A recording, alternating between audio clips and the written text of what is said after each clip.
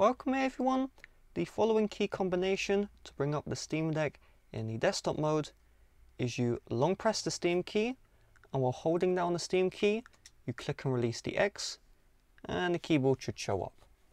So if the keyboard shows up at the top, that is a glitch. So to exit the keyboard you can tap on the exit button, or you can click on B. And if we just do the same key combination as earlier, you can now see the keyboard is correctly showing up at the bottom of the screen. So when you're here, you can use the trackpad if you want to type, or you can use a touch. That will also work as well. And you do have the keys you can press to change the caps lock, the shift, as you can see right here, backspace, all that good stuff. And then again, when you're done, you click on the B or the hide keyboard button.